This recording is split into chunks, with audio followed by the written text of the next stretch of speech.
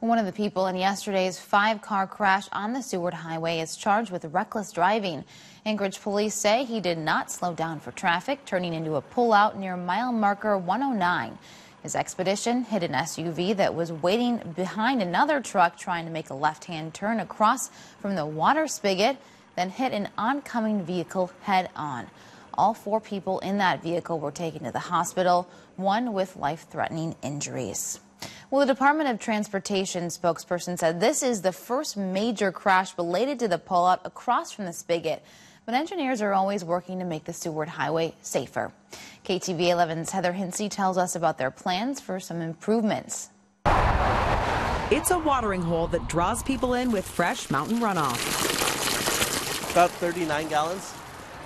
It lasts about 3 weeks. Andrew Cornelius always makes a stop at the Seward Highway spigot on his way home to Kenai. Even if I'm coming from Kenai to get water here, I'll go past to Beluga Point and come back and turn around.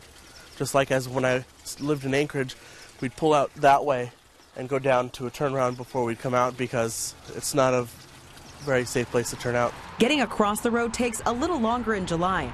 That's when the Department of Transportation says there's an extra 10,000 people per day on the Seward Highway. DOT constructed a pullout for people to get safely off the road. And then when you're pulling out over there, you need to leave the proper amount of space to get out accordingly. Don't just try to dart into traffic. That's why you end up with accidents, if you're not paying attention. Each year, the agency works with communities to find ways to improve the highway even more.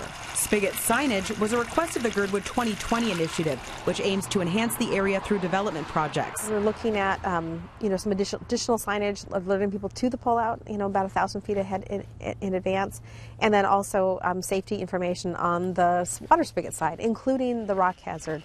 It is an area where we do have rock come down, and so we wanted to alert people of that too. Andrew says he's not worried about crossing the highway on foot, but does so safely, leaving his wife and baby at the car. I'm not in a hurry. I would rather wait here for an hour for traffic to clear up than try to risk it across the street. He urges all drivers and pedestrians to pay attention so parking at the spigot doesn't become a problem. Heather Hinsey, KTVA 11 News. The DOT spokesperson says the signs are still in the design phase, but the agency hopes to have them up by the fall.